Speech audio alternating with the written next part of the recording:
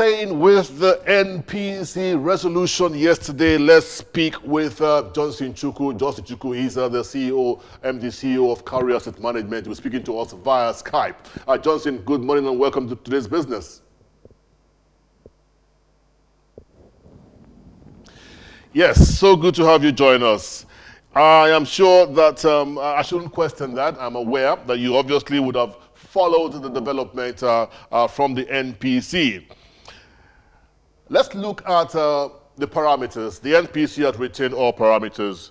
And the CBN governor, like you listened a while ago, he said 8 of the members voted for retainment, while 2 of the members wanted the NPRO reduced. Why would you think that anyone would want the NPRO reduced at this point in time? David, I think anybody who is thinking of reduction of the NPR, the person is obviously looking at easing of monetary policies, basically thinking that if you reduce the monetary policy rate, you will bring down further interest rates and make it easier for the private sector to borrow or cheaper for the private sector to borrow. And that hopefully will stimulate economic activities. But, you know, I can also listen with those who felt that we should keep it at current levels. Of course, you know, if you bring down monetary policy rate, even if you succeed in driving down interest rate, I'm not likely going to see an uptick in lending because banks are not going to start involved at the period when the economy is going through a recession. Secondly, the central bank governor did mention that the banks have been restructuring their existing loans, which means, and he said that without a restructuring, that it's more, which shows that we've seen weakening in the quality of credits in the market system. So it's not a period when the banks will be very bullish in lending. So I think a reduction in monetary policy rates will have the desired impact of increasing credit and stimulating further economic activities, which is the intention we should be asking that everybody should use. Let's look at the reasons that the CBN gave for retaining all the parameters. It says they want to see how the reduction that was done at the last minute, how it has stimulated the economy. Let's look at it from this perspective. Do you think that the CBN should be looking at tinkering with the NPR, or you think that they should just have retained it like they did, looking at all the parameters? Well, if you look at the parameters like you just asked, it would have been difficult for the central bank to have acted otherwise. In the first place, I did mention that even if you reduce the monetary policy rate or reduce any of the parameters, it is not likely going to stimulate lending at the period when the economy is in a period of recession. The supply of quality credit in the market is very important. And the banks do not have so many of such credit that they cannot lend to. Again, we're also dealing with the situation where a reduction in easing will further exacerbate the pressure in the FX market. We've seen depreciation of the naira, and there are seeing pressures in the FX market. You also see an uptick in inflation to the extent that the June inflation came at a rate of 12.56%. So a lowering of interest rates would have driven these variables, pressure on the exchange, the increase in inflation further not. Again, on the converse, if you had contracted, if you had tightened, you would have worsened, it would have been counterintuitive, like the CBN governor, counterproductive, to the extent that the primary objective of every central bank is to drive economic activities, to ensure that the restoration of economic activities. That period when the overriding objective is to see economic activities, you cannot afford to tighten your monetary policies, because that will complete contradiction of every other thing you feel to gender, improve productivity, improve productivity. So if you look at those contradictory pressures, then the most logical thing for the monetary policy committee to have done is what they did, which is all the limits to the economy. You know, in recent times, yes, this COVID-19 has come as a huge impedance to economic activities, and by implication, the figures are not looking very good. But we have seen quite some huge attention being given to credit by the Apex Bank in recent times. Now, the reports disclosed that the total gross credit to the economy grew by 3.3 trillion naira, or thereabout 21% in recent times.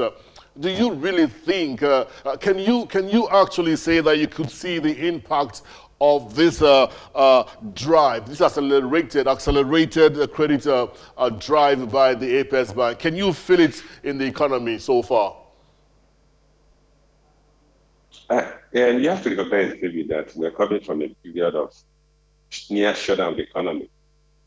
Irrespective of the level of disbursement on lending that took place in the last couple of months, it wouldn't have had material impact on the economic activities. You remember that between March and July or June, the economy was virtually shut down. So assuming you even borrowed within that period, you would have deployed it. So you're going to see a lag effect of any credit disbursement that took place in the last couple of months. Again, you also have to deal with the demand. There's actually no very weak consumer demand as to encourage productive activities. If you look at other parameters such as the Purchase Management Index, it's actually in the 40s, which is a contraction, which means the confidence that the economy will grow. Therefore, they are slowing down on other places. So, irrespective of whatever you do, like I said earlier, even if you use interest rates, you are not going to stimulate lending or borrowing. It will take some time for any new credit that is to have a direct impact on the economy. Of course, we know the central bank has come up with a lot of intervention. It's a 1 trillion going into the manufacturing sector. There is a 100 billion going to the healthcare sector. There's 50 billion going to households and small and medium enterprises. So this funding, at best, described as intervention designed to moderate the impact of COVID-19. It's only when you have kind of stopped the descent that you can begin to see a recovery, and that's when you begin to see the impact of COVID going to the outlook and the risk fundamentals here. Would you think that the Central Bank of Nigeria, by extension the MPC, would you think that they've exhausted all conventional monetary policy tools? Well, I wouldn't use the word have exhausted all conventional monetary tools, but the situation we have in the economy is such some of the conventional monetary tools will not be effective in driving some of the more objectives of the central bank. Look at the issue of monetary policy rate, which I did mention earlier, that if you even drop down the monetary policy rate, you are not likely going to see an increase in lending, or you are not going to see an increase in economic activity driven by that. So the reality is that the unique or peculiarities of the current economic environment is so that conventional monetary tools are not longer as effective as they would have been in a normal economic situation. And again, we also have our own challenges with transmission channels for some of these monetary policy tools. We know you have a lot of very low consumer credits. Consumer credits are one of the most effective transmission channels for monetary policy tools. But in the absence of consumer credits, you really can't influence people's decisions to buy or not to buy consumer goods, which will stimulate production activities and stimulate demand for credit. Would you say it could be out of place, or would you say it would not be completely out of place to nurse the fear of an increase in non-performing loans in the nearest future? Well, in every economy where there is an economic recession, you should expect that borrowers might find it difficult to pay back their loan, because the reality about economic recession is that you are unable to sell as much quantity of goods as you ordinarily should have done. David, let me just take you back to what happened in the last 3 months. If you had an obligation, a credit loan that required you to be servicing interest payment or principal payment every month between April and May or June, you are likely going to have defaulted because there was no economic activity. So those are factors you have to remember, that whenever there's an economic recession, you should prepare that there could be an uptick. All right, Johnson. We have seen quite some attention being given to the non-oil sector. By implication, we are seeing some move by the central bank to further diversify the economy. Putting all of this in perspective, how strong would you say is Nigeria's recovery prospects? Well, it will be too early to call at this point in time. The federal government has come up with an economic acceleration strategy, which has projected that if we inject about 2.3 trillion naira into the economy will only contract by 0.59%. So let's hope that optimism will be realized. But of course, like I said, it's too early to call. Of course, we know the IMF is projecting the economy will contract by as high as 5.4%. But I think it's been between those, the estimation of IMF and the estimation of the federal government. But all of this will depend on how effective this intervention mechanism the government is putting in place in driving economic development. You know, one could also argue that the economy, no doubt, would need some robust investment strategy. Which of the strategies would you want to see put in place? Robust investment strategies.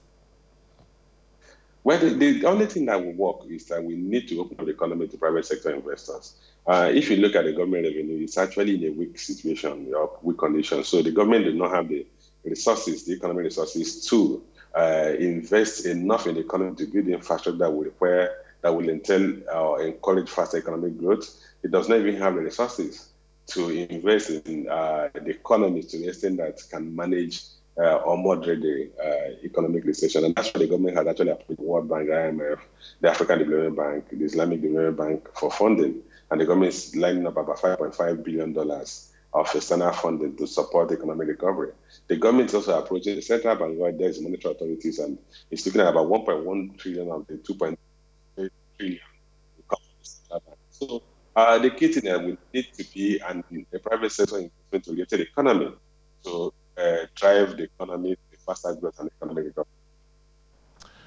Johnson Chukwu, thank you so very much for your time with us. But I wouldn't let you go yet without seeking your opinion on the issue around the NDDC and all the drama playing out. One could argue, what has the NDDC got to do with talking business? And I say to them, wherever money is mentioned, it is business.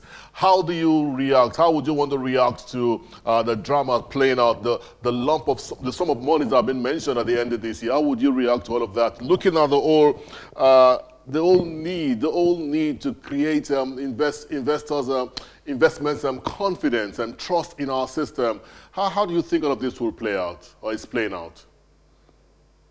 Well, David, I would rather think we leave the political issues to the politicians. It will be trite of me to begin to talk about the areas of that, and it's not my area of competence. And we are all watching them, hoping that they will all work for the interests of the country. Justin Chukwu, thank you so very much for your time. Thank you so very much. We appreciate that. Thank you so very much. Thank you. Thank you.